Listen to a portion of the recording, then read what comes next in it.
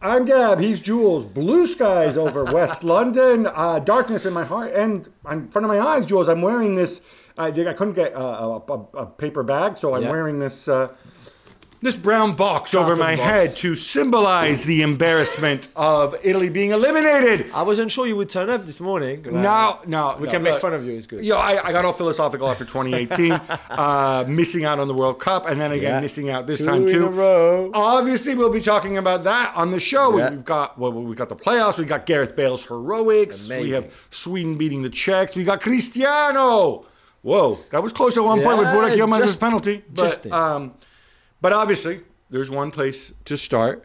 Italy play Macedonia in Palermo. Italy, who had never lost a World Cup qualifier at home in the history of the universe. 59 games, is that right? Or something like that? I don't even know. I can't count that high. And then what happens?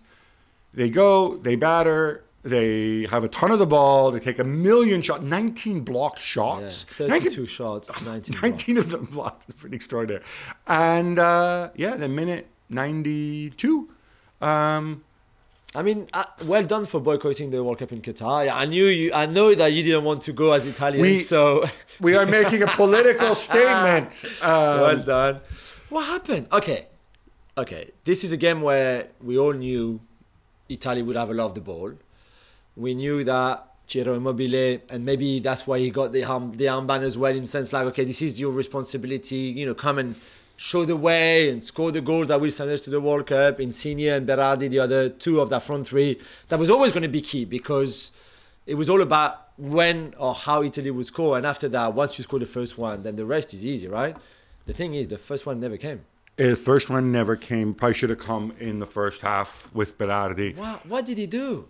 The shot was so soft. Yeah. Look, I think you can add this to the long list of individual mistakes. And this is why Italy does not deserve to go to the World Cup. More than one thing can be true. Yeah. I believe Mancini's going in the right direction with his team. I think Italian football's going in the right direction. Broadly with the national team. There's so many other things that they can fix and do better. But the thing is, football's a low-scoring game. Yeah. And, and we can't complain about this in UEFA. UEFA have 13 spots at the World Cup. There's only 55 teams in UEFA, and I'm being generous because I'm including San Marino and Andorra and those guys. Yeah, there's no excuse for not going to the World Cup. And the nice thing about European World Cup qualifying is that you get so many second chances, right? It's not like Africa where you win your group and then you're home and away and you're in or out, right? Yeah. Italy had those chances. They dominated Switzerland at home. Yeah. Jorginho misses a penalty. They dominate Switzerland away. Jorginho misses a penalty. Yeah. They dominate Bulgaria even more. Yeah. They give up that stupid equalizer when they just switch off defensively. Those are three things. And still they weren't out. Still they had this chance tonight. Still they had these opportunities on the night. Yeah. Still they switch off when he's shooting on, when Tchaikovsky's shooting on goal. Because you know what? If he doesn't make that shot, it goes into extra time. I still like Italy's chances in extra time or on penalties, right? I mean, there's only so many times you can stumble and screw things up. Yeah. And I think that is what's most frustrating. Yeah, I completely. Sorry, no, most frustrating is not going to the World Cup. That is the second most frustrating. The argument that says, would you rather win the Euros and then not go to another World Cup? I would say, yes, England will take that, blah, blah. This is not the point. Yeah, we're not England, okay? We're not England. And Italy should qualify to every World Cup and be in every competition to go and win it. Not just because you won the Euro, it's okay not to go to the World Cup 2 years later. No. This is, Marco Verratti was 21 when he last played a World Cup game. He would be 33 for the next one if they qualify that. And Donnarumma is yet waiting, made his debut at 16, he would be 27 or something ridiculous before playing. I think it's a disaster. It's the right direction.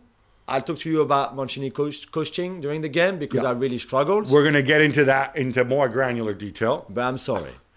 Yeah, and look, I think inevitably what happens here is you have the inquest, you have the root and branch reviews, you have, burn it all down, start over again.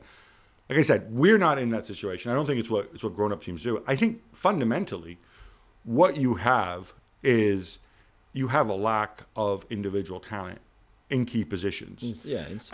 I'm not having a go. And it's not like Insigne, Berardi, Immobile. These aren't terrible players, but they're not great players. And they're not great like some of the strikers we had. In 2006, when Italy won the World Cup, Italy's strikers, their names were Francesco Totti, Ale Del Piero, Pippo Inzaghi, Luca Toni, right? Yeah. This is completely different from these people. Gazzetta dello Sport wrote that Insigne is ready for Canada. No disrespect, MLS.